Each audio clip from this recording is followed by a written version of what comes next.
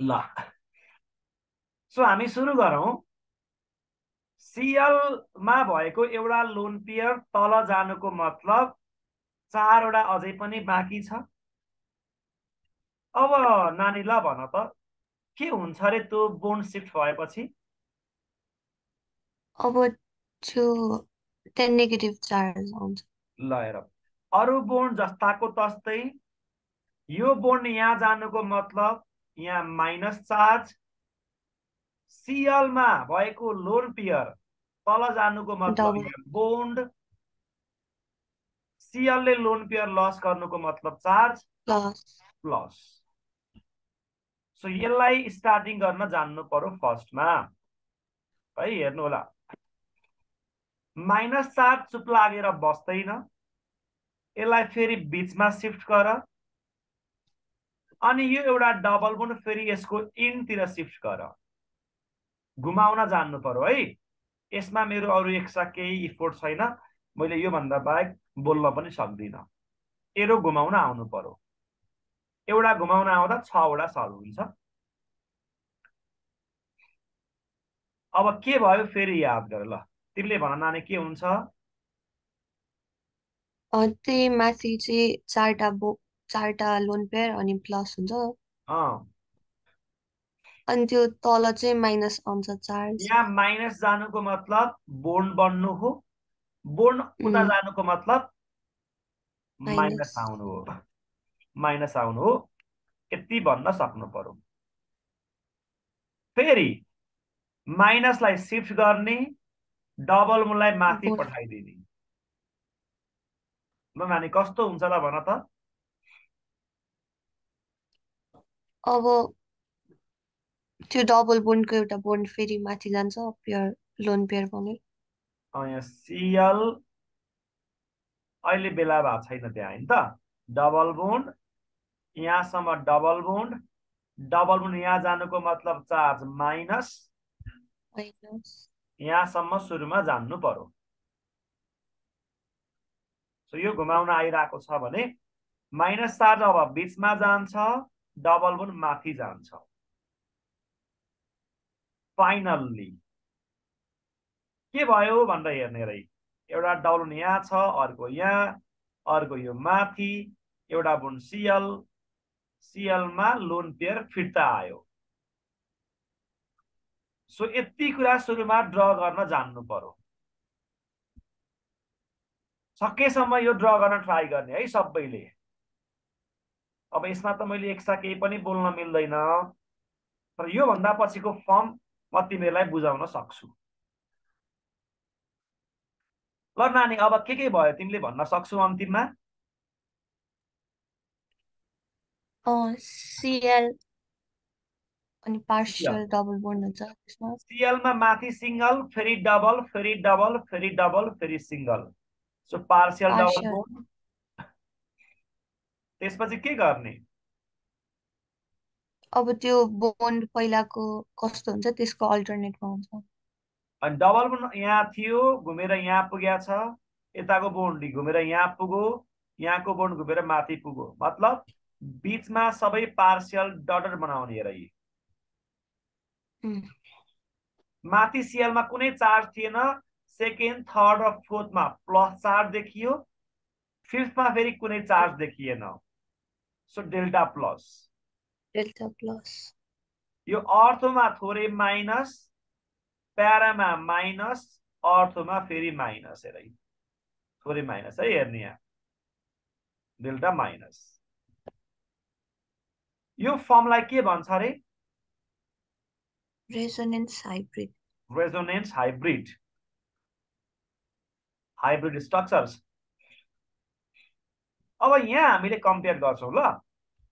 यति कुरा ड्र गर्न आयो भने तिम्रो 2 मार्क्स आयो भनेर याद गर्ने।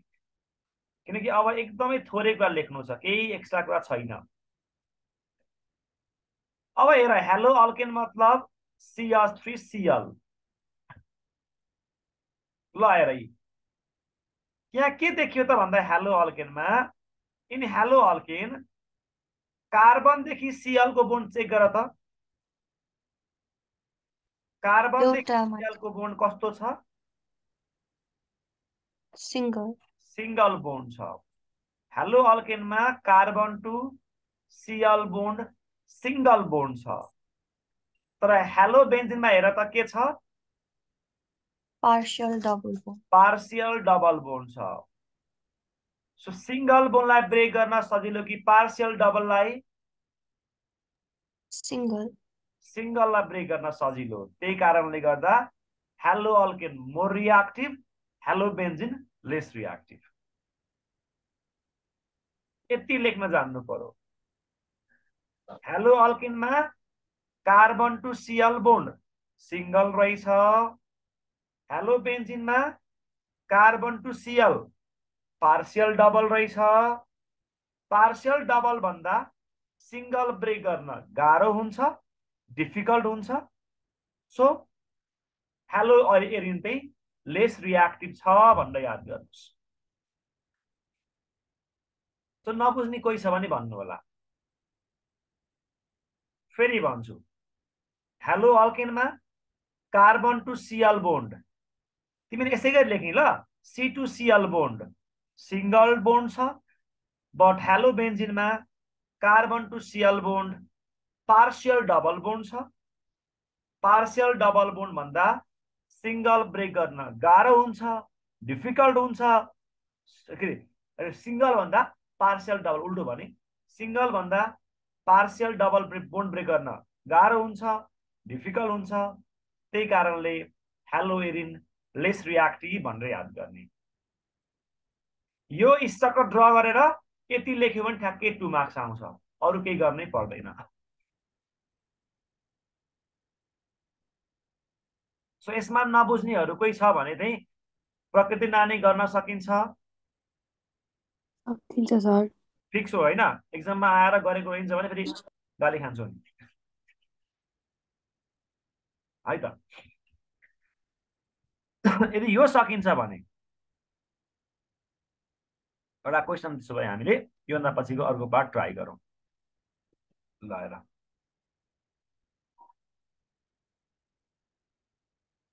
ल हेर यसमा एकदमै पपुलर क्वेसन ल,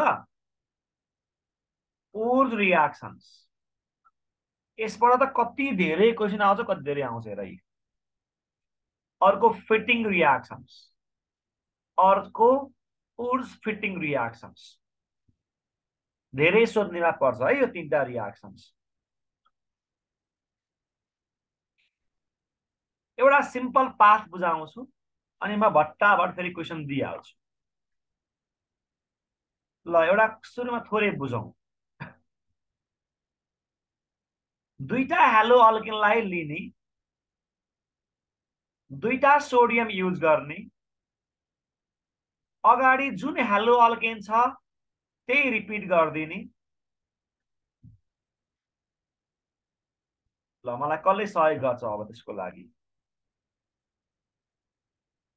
नीति खरेल तिमी अन बस त। यस सर। यो अगाडिको नाम के हो नानी? क्लोरोमिथेन। क्लोरोमिथेन। बीचमा के राख्नु पर्छ तिमीलाई थाहा छ रिएक्सनमा? बिर्से। ड्राई इथर युज गर्ने, ठीक छ। दुईटा मलिकुलबाट NaCl कम्बाइन गरेर आउट गर।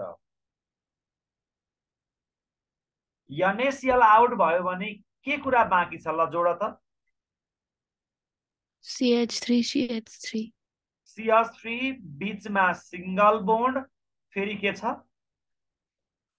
CH3 बाइ प्रोडक्टमा NaCl आउट भयो। प्रोडक्टको नाम के हो नानी? इथेन। इथेन यसको नाम भयो। सो इथेन बन्दो रहेछ भनेर याद गर्ने। इथेन बन्दो रहेछ भनेर याद गर्ने। यो रिएक्सन कार्बन नम्बर डबल गर्नको लागि युज गरिन्छ भनेर याद गर्ने। अगाडि जतिवटा कार्बनले बनेको हेलो अल्केन छ, प्रोडक्टमा ठ्याक्कै डबल नम्बर अफ कार्बनले बनेको हेलो अल्केन बन्छ भनेर जान्नु होला। सो कार्बन नम्बर डबल गर्नु छ भने यो पाथ फलो गरिन्छ। ल यसलाई मैले अरू क्वेसनबाट बढी फोकस गर्छु है त, यहाँ भन्दा पनि बढी। ल सबैले एउटा क्वेसन ट्राई गरौँ। यसलाई मैले यो भन्दा पनि क्वेसन दिएँ भने बढी सजिलो हुन्छ। अ हेलो अल्किन याम लेख्नु होला।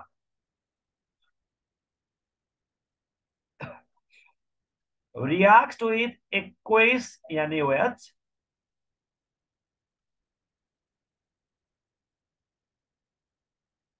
to give isopropyl alcohol। यो आइसो है, आइसो, यो isopropyl alcohol। what major product sorry product would you get when yam is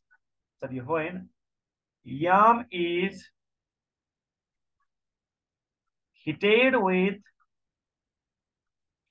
sodium in presence of dry ether।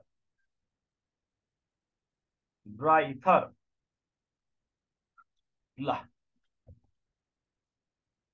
यो क्वेसन लेख्नु होला फर्स्टमा।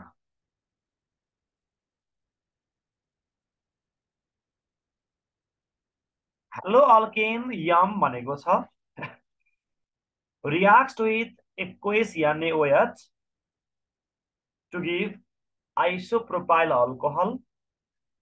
what major product would you get when yam is heated with sodium in presence of dry ether। So यो question solve गर्नको लागि मलाई प्राचीन भाइले सहयोग गर्छ। ल आजको लागि प्राचीन बाबु तिमी आउनुपर्छ। हजुर। तिमीलाई गिभन सार्न आउने कि नआउने त्यो भन्दा अगाडि क्वेसन पढ।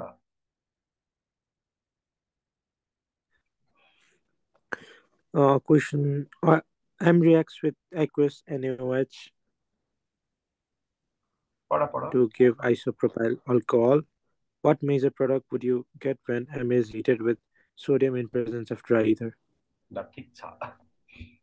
हेलो अल्केन यम भने अब यसलाई रियाक्सनको टर्ममा एक्सप्रेस गर्न सकिन्छ? सकिन्छ सर। ल भन के गर्नुपर्छ मैले? M plus aqueous NaOH। यम लेख। यम के हो रे बाबु? Hello alkane. हेलो अल्केन लेख्ने तल। रियाक्स मतलब एरो दिने। केसँग रियाक्स गरेको? aqueous NaOH। के बन्छ? isopropyl alcohol। Isopropyl alcohol. फेरि के भन्दियो क्वेसनले? What major product would you expect when M is heated with sodium in presence of dry ether? Dry ether मतलब सोडियम र ड्राई इथर देख्ने साथ रियाक्सनको नाम के हो रे बाबु? Forced reaction। Force reaction. Very good. So केही गरी क्वेसन सल्भ गरेर यम निकालियो भने हाम्रो काम सल्भ भयो।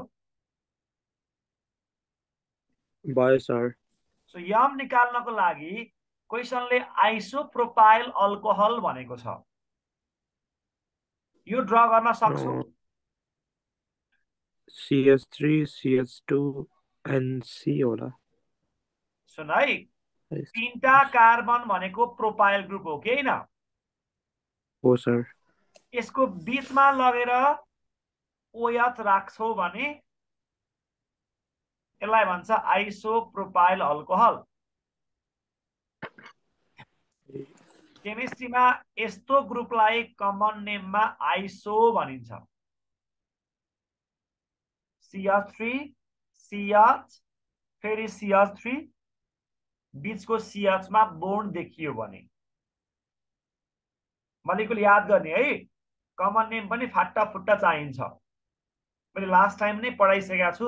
आइसोप्रोपाइल अल्कोहल कस्तो हुन्थ्यो भनेर मैले पढाएको छु, मलाई याद छ, फेरि भुल्न पाइँदैन।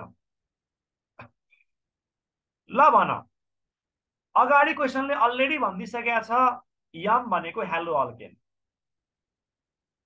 त्यसो हो भने बाबु तिमीले मलाई भन त कुन हेलो अल्केन ल ड्र गर्नु पर्यो फर्स्टमा।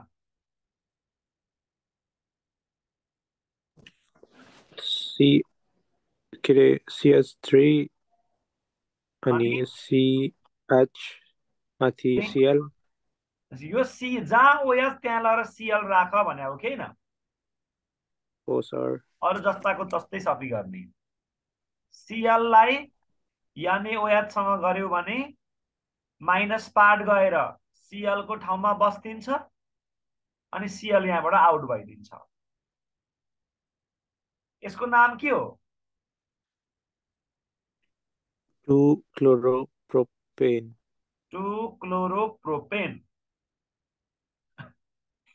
हाम्रो यो यम रहेछ भनेर याद गर्ने। यहाँसम्म गरेर मार्क्स 0 पाइयो। अहिलेसम्म मार्क्स केही पनि आएको छैन। मार्क्स लिएर आउनको लागि सेकेन्ड क्वेसन सल्भ गर्नुपर्छ।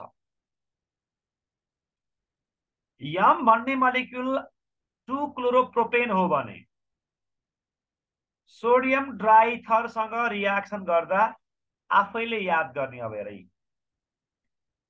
त्यो 2-क्लोरोप्रोपेन, योलाई मैले अहिले आउट गरेँ ल, म फेरि लेख्छु यसमा ल। 2-क्लोरोप्रोपेनलाई यसरी लेख हेरै, सिएल लाई अगाडि लेख, सिएल लाई अगाडि लेख, CH3 माथि लेख। ल प्राचीन बाबु तिमीले भन अब मैले के गर्ने होला? +2Na +2Na Cl Cl CH CH3 अगाडिकै molecule उल्टो पारेर कपी गर्नुस्। के को प्रेजेन्समा? Dry ether. Dry ether. बीचबाट के आउट गर्दिने? 2NaCl। 2NaCl आउट गर, बाँकी पार्ट जोड देऊ। CH3 CH CH3 CH। Single bond छ बीचमा हो सर। यहाँबाट Cl यहाँबाट Cl आउट भएको छ। Cl CH मा थियो भने CH अनि CH3 CH3 CH3 CH3। यो एक्जाममा प्राय धेरै सोध्नेमा पर्छ है, याद गर्नु होला। एकदमै धेरै सोध्नेमा यो क्वेशन पर्छ। सो यसको नाम लेखौँ त के हुन्छ? 2,2 डाइमिथाइल ब्युटेन। 1 2 3 4 फोको नाम ब्यूट, सिंगल बोन्ड ANE। यसको 2 र 3 मा CH3 देखियो। 2 र 3 मा एउटै कुरा दुई ठाउँमा देखिन्छ भने डाई लेखिन्छ, CH3 लाई मिथाइल लेखिन्छ। सो 2,3 डाइमिथाइल ब्युटेन यसको नाम रहेछ भनेर याद गर्नुस्। 2,3 डाइमिथाइल ब्युटेन भनेर यसको याद गर्नु होला नाम। ल कतिको सक्छौ ट्राई गर्नुस् है त। ल क्वेसन धेरै सोधेको छ, तिमीहरूलाई मैले जस्ट क्वेसन नलेखे पनि बीचबाट क्वेसनले पी र क्यू निकाल भनेर ल्याङ्ग्वेज दिएको छ। त्यो सबै ल्याङ्ग्वेज लेखिन। 70 मा एक्जाममा यो क्वेसन आएको छ है त। एउटा क्वेसन सबैले लेखौँ त्यसो भए। क्वेसनलाई बारम्बार ट्राई गर्यो भने आफै जानिन्छ है। क्वेसनले भन्दियो आइडेन्टिफाई पी एन्ड क्यू है त। CH3 CH double bond CH2 HBr, यहाँ P छ, सोडियम ड्राइथर, Q छ हेरै। सो निकाल्नु छ P र Q।